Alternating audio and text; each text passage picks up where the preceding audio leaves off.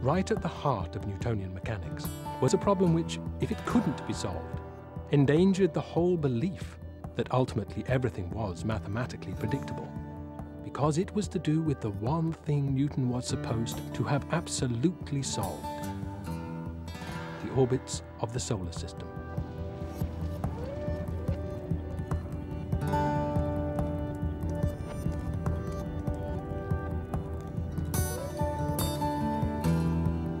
See, the genius of Newton's equations is that if you have two bodies, one orbiting the other, like the Earth going around the Sun, the equations of motion allow you to tell the exact nature of their orbits and to predict precisely where both bodies will be at any time in the future. The claim of Newton and Laplace is that you simply scale that up and you can predict everything about the universe. Once you've got a solution, you can say to me, well, I'd like to know where that body is going to be at such and such a time. And that could be at any time in the future or any time in the past. I can just plug in the numbers, the time that you want, and out will come the answer. And it'll give me essentially the coordinates and velocity of where that body will be. The same mathematics that governed the orbits of the planets also governed motion here on Earth.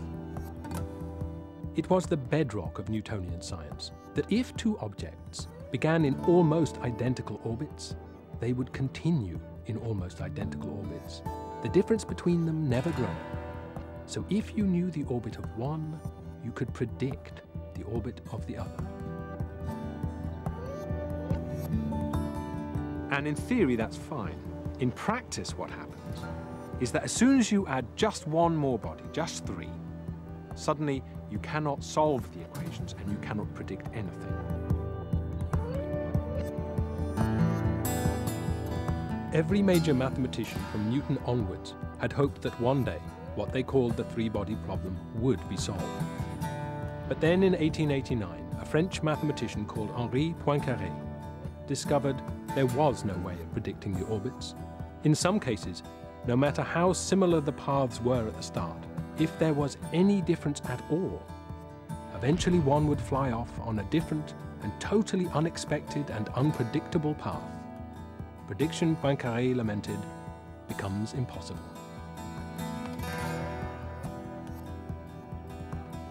He saw something behaving in a way that he didn't expect, and he realized it was to do with the initial conditions and what we now call sensitivity to initial conditions.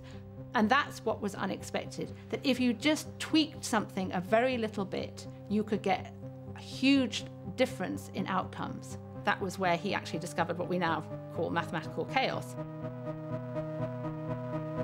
Poincaré had glimpsed a profound truth about the planets and their orbits.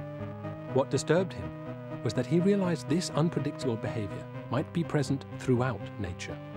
He realized a small disturbance, no more than the flapping of a butterfly's wings, might be enough to create a storm where none was predicted. This was a very different world to Newton's. And I think the interesting thing is the fact that he was so himself, even Poincaré, the sort of greatest mathematician around at the time, was still immersed in that view of thinking that things would all work out nicely, that everything in the end behaved properly. And he was horrified when he discovered the way these solutions worked out and you could get this what we now call chaotic behavior. It was quite shocking to him.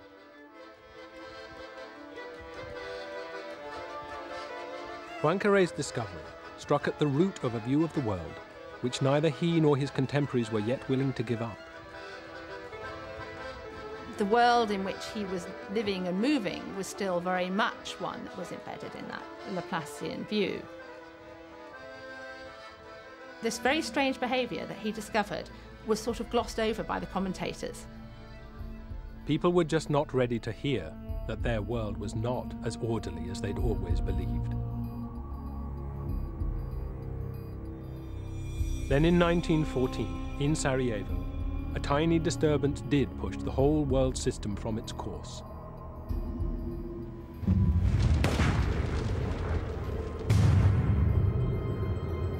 This was the tiny disturbance that started the uncontrollable storm.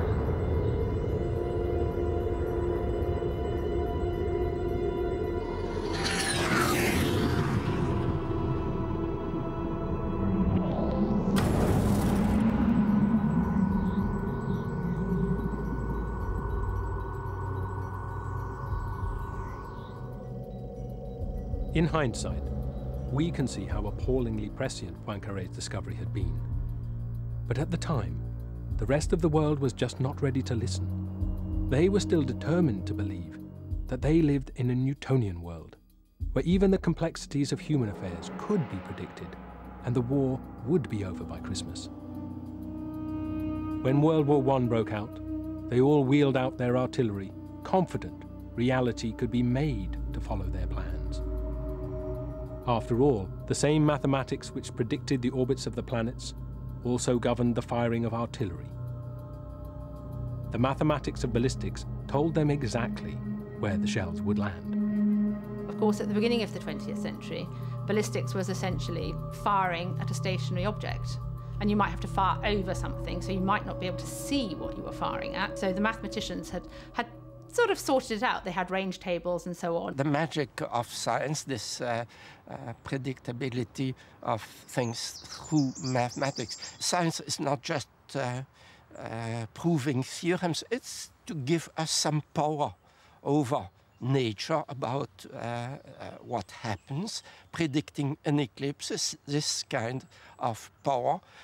Building steam engines is also power, and science was built in part about that. The tragedy of the war was that no matter what carnage unfolded, they believed there was not only a science of ballistics, but a science of war, a way of predicting how many men per mile of front would win the objective. They thought if they understood the science of war, they could control its outcome. They could simply overpower the chaos. In the end, they weren't fighting each other. Both sides were fighting the chaos of reality. In the end, the chaos defeated them all, and 10 million men died.